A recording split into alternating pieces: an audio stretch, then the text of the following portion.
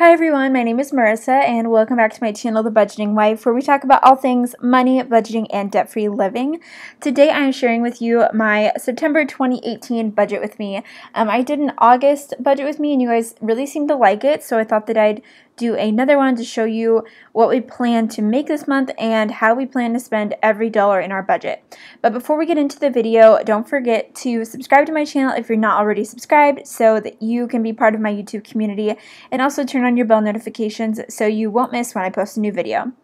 Alright, so this is our budget for September 2018. If you're interested in getting this budget template, you can purchase it for $5 from my Etsy shop, and I have all of the formulas pre-populated for you, so it makes it super easy. So you can go ahead and check out the link in the description box where I have my Etsy shop so that you can check out the template and purchase it if you'd like. So getting straight into the budget, we have Jacob's income and my income blocked out, and so this is our day job income, so I just have that personally blocked out. Blog and YouTube, so this is the money that I plan to make this month from my blog and YouTube, and this is money that was actually made in July and August, but I get paid out in September, so I'm able to have a pretty good idea of what I will be bringing home for that side hustle. Next, we have Young Living.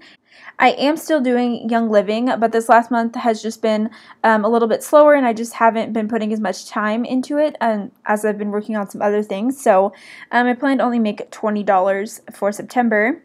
Etsy, I plan to make $50 selling my budget templates, which brings us to a grand total of $5,054.80 for income.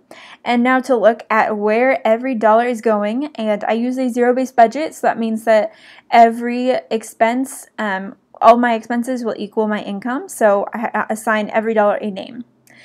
So moving straight in here, blocked out is our tithe and our giving. So we give to the church and to other organizations, and so I just have that blocked out. A few of you have commented saying, we can see, we can know how much you're giving based on the formulas, like doing the math.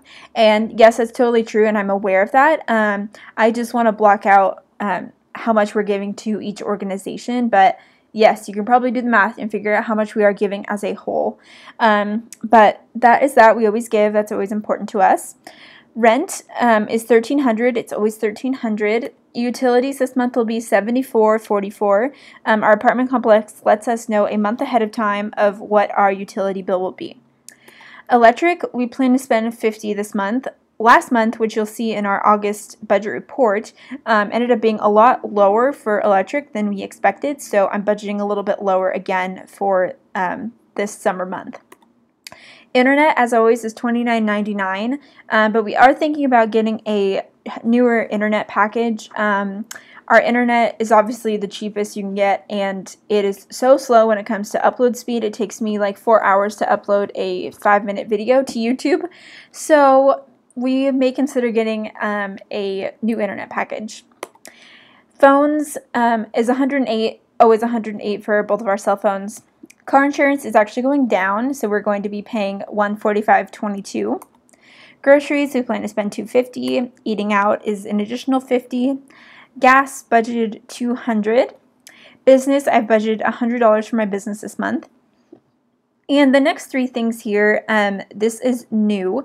Before in our budget, I just had a miscellaneous category and lumped every single other random thing into miscellaneous, but as you guys know, it has just gotten out of control, and we always seem to be over on miscellaneous, so I thought that I'd actually break it out a little bit more. So I broke it out to household, fun, and then miscellaneous. And so I assigned $50 for household, which is going to be things like paper towels, soap, random things that we have to do to keep the household up and running.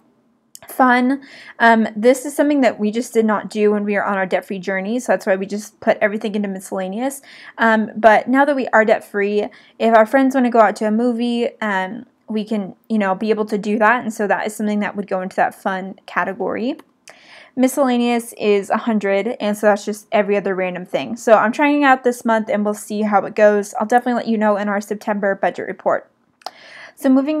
So total expenses for September, we plan to spend $3,045.65 on normal expenses. And into our savings items, We have our emergency fund, and we aren't putting anything into it because we finished our emergency fund in May. And so we have $10,000 set aside for our baby step 3 emergency fund. Next, Jacob gets $75. I get $75 for our personal spending, and we put that in a sinking fund because we can decide to save it that month, or we can spend it, or do whatever we want with it. So that's why we save it every month. Extra giving, we have an extra giving fund that allows us to just say yes to giving opportunities if they come up. So we're putting $25 into that. Vacation fund, we put $215 into vacation. We are going to Disneyland in December, so we are on track for our savings there. Super excited. FinCon, $100. I'm adding to that. FinCon is actually for the month of September, so it's end of September. My mom and I are going to FinCon. I am so excited about it, so excited to meet all of my fellow YouTubers and bloggers, and also just get to learn so much about building my business. And I told you guys before, but I actually want a free trip to FinCon. So I have the flight, the lodging, the FinCon ticket itself all paid for by me winning this trip, which I won with a blog post. And so I am just needing to cover my food. So I'm estimating spending $100 on food for my FinCon trip. Christmas is $30 added to that fund. We started adding to it in August, so we're keeping that up through to December. Car fund, that is finished, and you guys will see that in our August budget report. That'll be out soon, but you'll see that for our car is fully funded. And then house, we are putting $14.89. $15 to the house, and this is just whatever is left over to get this to balance to zero is what I add to our house fund. And so we hope that we'll be able to move next fall, and so we are working on saving for our down payment now. So my goal is to have $20,000 for our house down payment. So yeah, that's the goal by next November. We'll see where we get with that.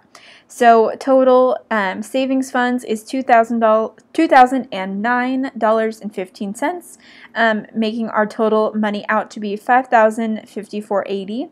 And here is our total income at $5,054.80, which makes it a zero-based budget. Also, if you're wondering, this blacked out section is our beginning and ending balances of our sinking funds, and since you guys haven't seen our August 2018 budget report yet, you will just have to wait to see that until that video comes out, so you can check it out there. So that is all I have for you guys for this video. Let me know if you guys enjoyed it and want to see more budget with me videos. I definitely love to keep doing them if you're interested, and don't forget to check out my August 2018 budget report. That'll be out next week. Don't forget to subscribe if you haven't subscribed already, and turn on your bell notifications so that you can check out that August 2018 budget report video, and give this video a thumbs up if you enjoy it. And with that, I will see you guys in the next video. Bye guys.